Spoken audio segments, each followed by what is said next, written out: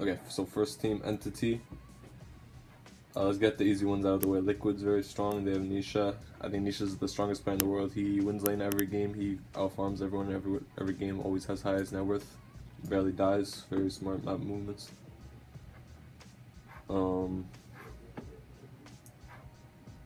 Next, Tundra. Tundra just won TI, and all five of the players are pretty good. Same as Liquid. All five are really good.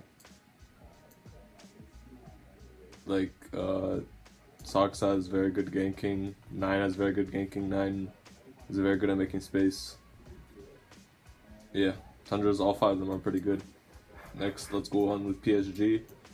I didn't think PSG would be this good before the season, because Shiro, and yeah, Shiro, he didn't really play that good before, but he's playing pretty good now, and they have Planet. Planet's really good at Rubik. The roster's really good. They have the best position 5 in the world, in my opinion. I think Innocence. That guy's a beast. I saw him one game on Enchantress. He literally solo carried PSG in a comeback. It was insane. PSG is very good still, surprisingly. I didn't think they would still be this good. Because Almay and Faith Beyond retired. I thought they would be way worse, to be honest. But I think they're the 3rd best team in the world, to be honest. Betboom's really good. I think Betboom has the highest skill in the world, but obviously their players are off position, you know, like they're not in their main position, obviously, because Nightfall, I think Nightfall's a better carry, but he's still a really good offlane. He's very good at farming. Taro Tokyo, he's an okay position 5 so far, but GPK is a beast mid. GPK, I think, is the 2nd best mid player in the world. He's very good at laning. He wins lane every single game. Save is insane too. That guy is really good at ganking. That guy has insane map movements, I swear. Save is crazy. That guy had a year off and he's still dominating. So good, so good. Yeah, I think these are the 4 best, obviously. Okay, let's get into the weak ones.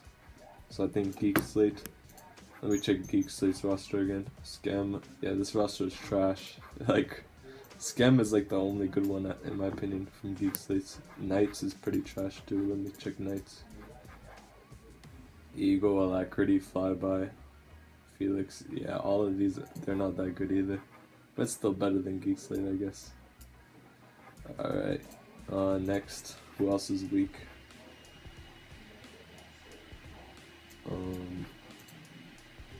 eHome. Where's eHome? What? They don't have every team? They don't have every team.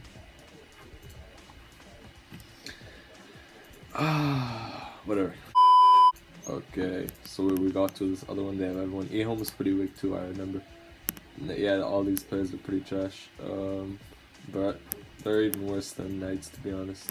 Are they better than Geek Slate? I don't know. Knights is better than Geek Slate. Oh, I mean eHome. eHome. I think eHome is probably worse than Geek Slate, to be honest. Okay. Extrication's pretty trash too. They came first, I'm pretty sure. They went 7-0 in the DPC, but yeah, it's just C is a garbage region. I think, yeah, they're even worse than them, to be honest. Oh wait, whoops, wrong one. Where's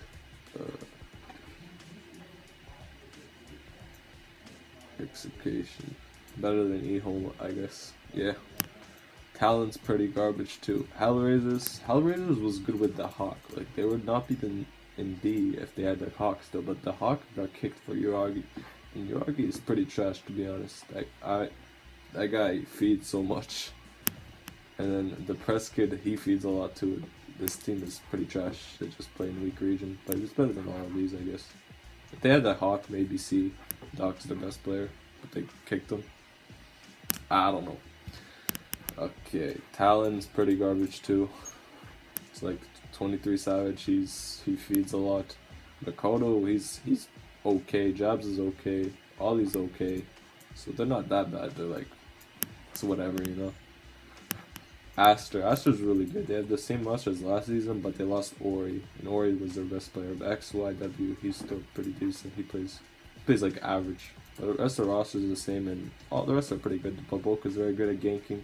Siamese Cat is very good at team fighting and spellcasting. Monet's good at farming and team fighting, spellcasting. XSS, he's really good at team fighting. Like his Darkseer, he's very good at getting like 5-man vacuums. If they still had Ori, they would be up here. Ori is very good. Okay, Shopify Rebellion, they're pretty garbage. They have Arteezy. Arteezy feeds a lot, he's trash. Abed got worse. He's not bad, he's still pretty good, but he used to be way better. Saberlight's okay. Crit, he used to be way better, he's got worse. Fly is really good, to be honest. His Phoenix, he dominates with Phoenix. His like team fighting with Phoenix is insane. And his playmaking. Fly used to be their worst player, but since the rest just got worse, I think Fly is their best player now. Fly is still one of the best Spotifys in the world. Oh wait, that's Shopify. Yeah, so Shopify is not the lowest, but yeah, they're still not that good. Okay. Spirit's the same as before, but they got worse. Just like Shopify's players got worse. Yatara got worse, Collapse got worse, Mira got worse, and Mapashka got worse. And Laurel feeds a lot in team fights too, to be honest. Collapse and Yatara are still pretty good though, they just got worse. So they're still pretty good team, to be honest. All of them got worse, but they used to be gods, you know. TI10 they were gods, but they got worse. It's fine. They're all still pretty good. Entity is very good, to be honest. Stormer, he is good at farming. He has high net worth every game. Toby wins his lane every single game. Katayomi, he's good at team fighting. Fishman's very good at map movements and playmaking. And then Watson's he's decent. This team is pretty good. Over Aster, I'm not sure. Maybe I might change this later, but for now I think they're better. Entity's pretty good. Evil Geniuses, before the season started, I thought Evil Geniuses would be the third best team in the world behind Liquid and Betboom, but they're playing way worse. The main reason I thought they would be good is because Pakaz and Whisper played like gods last season, but both of them are playing way worse now. Like if they played like last season, this team would be very good, I think, but they got worse. Beast Coast is, this is just Dark Mago. He is very good sometimes he feeds. He's very inconsistent, just like Evil Genius's Chris Luck. Beast Coast is, and then their supports are very good, both of them.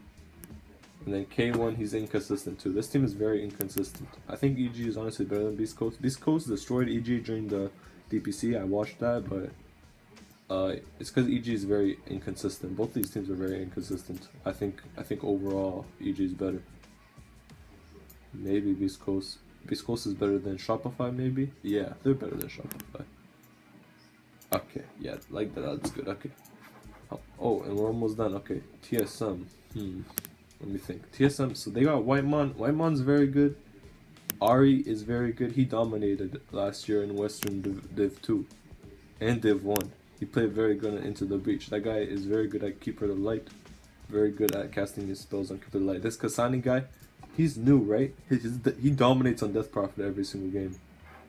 Wait, Death Prophet is not one of his signature heroes. This guy always destroys. He's good at Beastmaster too. This guy is Death Prophet. He's like 1v5s every game on Death Prophet. So I think TSM got better, to be honest, but they're still pretty trash, obviously. Okay, like that. And then Game Galleries, I forgot about them. All four of them, their players are very good, except for Daracho. Daracho, he feeds a lot. He's pretty trash. They had a better carry. They could maybe be the best team in the world. Because Celery and Quinn are very good, both of them. Those two. And then AT, he dominates a lot too. Maybe over here. Better than Aster, I'm not sure. Maybe. I think like this. Okay, yeah, like this. Okay. Yeah, that's my tier list. Thank you for watching. So, oh wait. Okay, so final prediction. Liquid versus Tundra. Liquid 3-1. Yeah.